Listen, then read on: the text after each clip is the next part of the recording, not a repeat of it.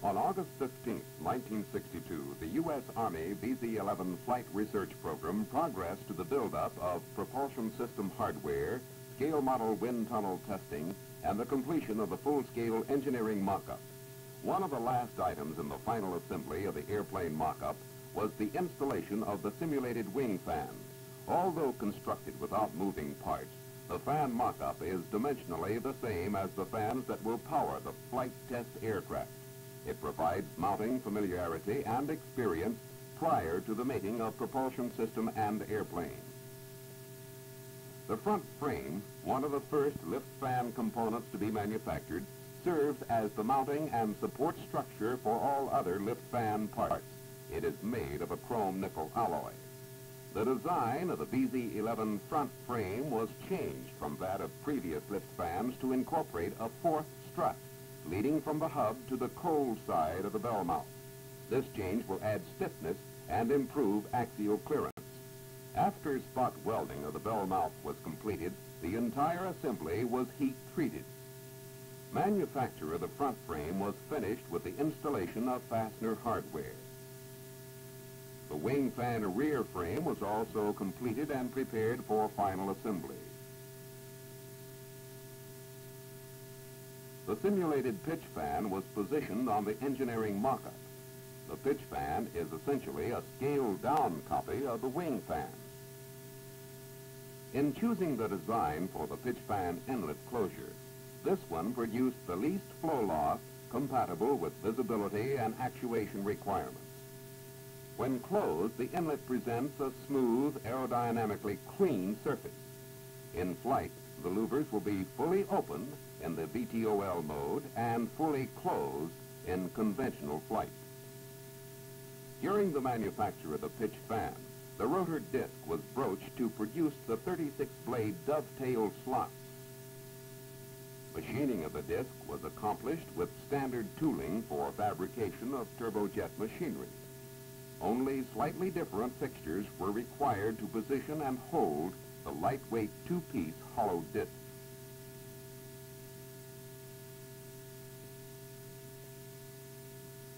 A pitch fan blade is inserted in one of the first cuts as a preliminary check.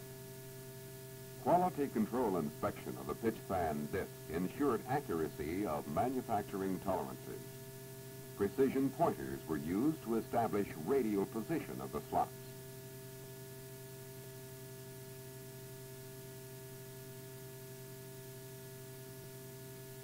After transfer of the inspection reading to an optical instrument, the exact positional relationship of each blade slot was verified.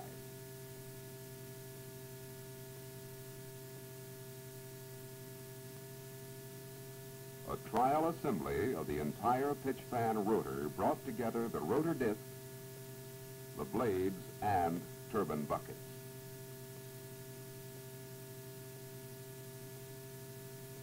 A proportion of the pitch fan blades received instrumentation wiring. Adhesive will secure the wire to the blade surface. Other pitch fan components, the front frame and the rear frame, were manufactured and placed in the final assembly area. Instrumentation of the fans is comprehensive and will be installed on all the fans that will be used in flight worthiness testing. Wiring is collected in harnesses to facilitate attachment to data recording equipment. Two different types of sensing leads are used. The electrical wiring will relay stress and temperature performance, and the hollow tubing will record aerodynamic pressures in the fans. An RPM measuring pickup will be part of all lift fans. Readings from this instrument will be displayed in the VZ-11 cockpit. Trial assembly of major pitch fan components was performed, a standard operation in the buildup of all turbojet assembly. During this procedure, the front frame is at the bottom of the fan stack-up.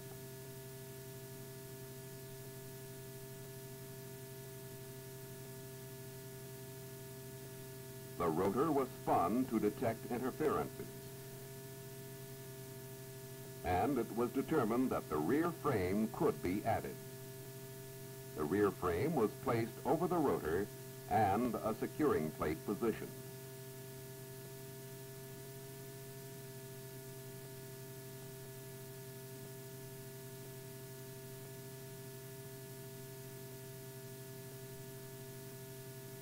All preliminary fits and clearances were satisfactory.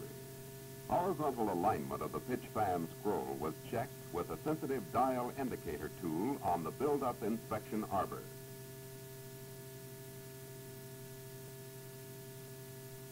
National Aeronautics and Space Administration Windtunnel Tests aided in the identification of this butterfly door as the most suitable wing fan inlet closure.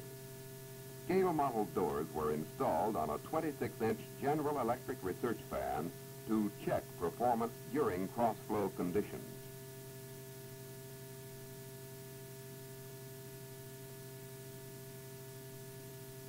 Tufts were added to the door surfaces so that airflow pressure lines might be studied.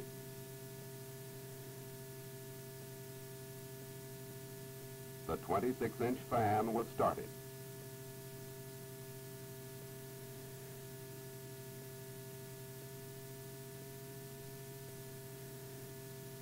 After the research fan reached full RPM, the larger wind tunnel fan was energized.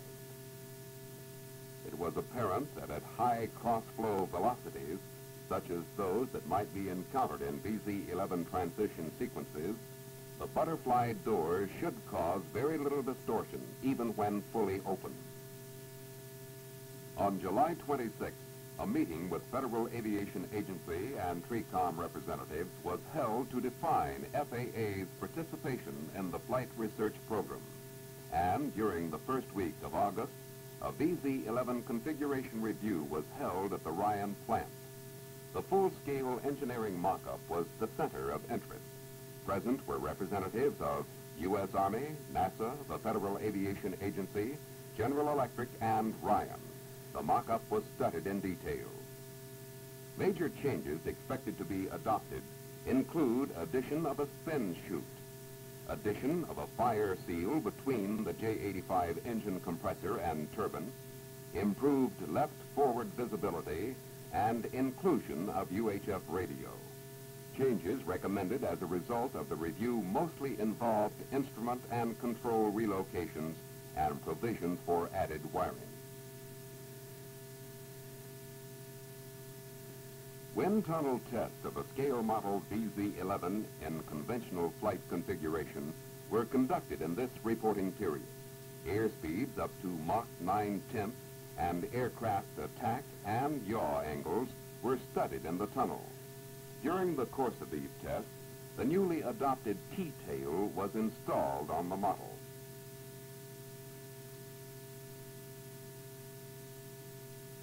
Another type of scale model testing was initiated.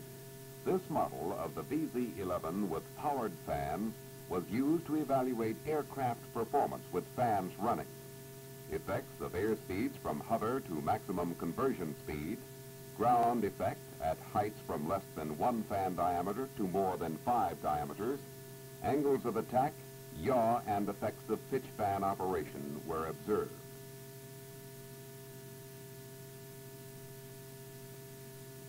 Correlation with full-scale model tests at NASA Ames was excellent. Propulsion system cross ducts were assembled at Ryan. Rigid fixtures were used to ensure that flanges would fit properly to match system ducting.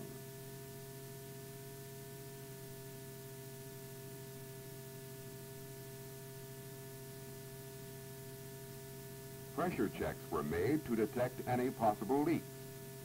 Minor alterations were made to strengthen the cross-duct design as a result of these tests.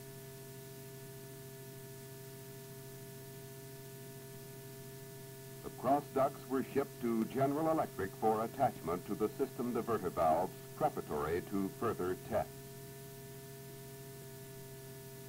J-85 engines were installed in the outdoor thrust frame on which the flight worthiness test of the propulsion system will be conducted in October. The engines were installed exactly as they will be in the VZ-11 in relation to other propulsion equipment, and the diverter valves were attached to the engine turbine exhaust flanges. The cross ducts were put in place.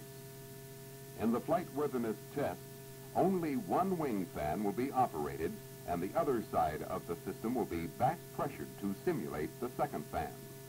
With this exception, these tests will use a complete propulsion system.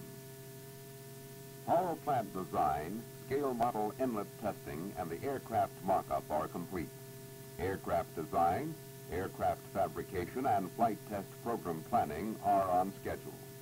Power plant manufacturing, propulsion flight worthiness tests, scale model conventional, fan-powered, and flutter model tests are slightly behind. However, it is expected that these sub-programs will be completed on time. At the end of this reporting period, the program has met all major milestones to date. With the VZ-11 configuration established, flight worthiness tests are the next step in this research program for the U.S. Army.